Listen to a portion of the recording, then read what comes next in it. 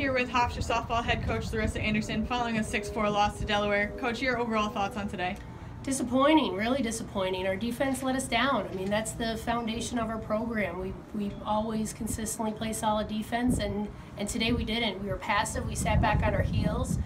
We sit back on our heels, the balls will eat you up every single time, and that was the reason why we had 5 errors. Got beat on 2 bunts in front of us, and that's just passive play, and we can't play like that. What did you think of your team's pitching performance against this very good Delaware hitting squad? I mean, over the course of this weekend. Over the course of the weekend, pretty good. Cornell didn't have great stuff this morning. I saw it right away.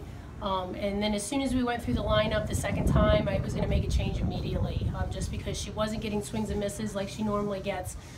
She was squeezing the ball a little bit, which just tells me she was a little fatigued, overthrowing at times, which is why I brought Irons in. And Irons did her job. She rolled out ground balls. We just didn't make the plays behind that we needed. So replacing her with Irons wasn't the plan from the get-go necessarily, was it? You know, I had all 3 of them ready.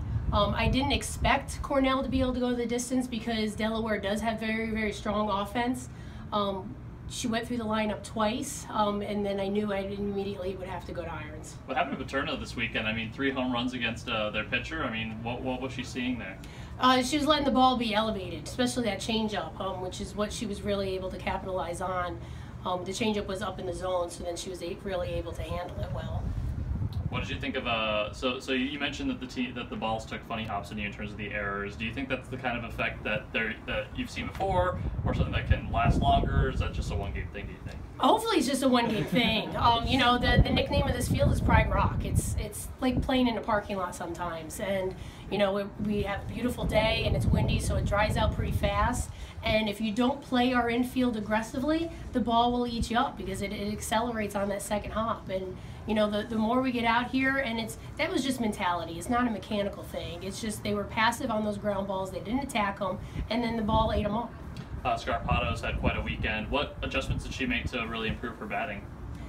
Swinging at good pitches and not trying to do too much. That really was the thing.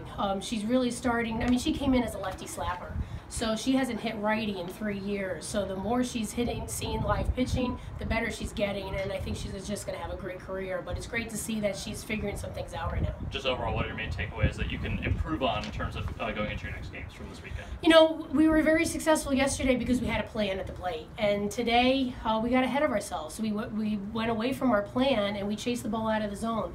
And it doesn't matter who you're facing on the mound, you have to stick to your plan. You have to have an approach and understand what pitches you're looking for, and we didn't execute very well today. And you know, the 5 errors definitely does not help. You can't expect to have 5 errors and win very many ball games. But offensively, just disappointed that we went away from our plan.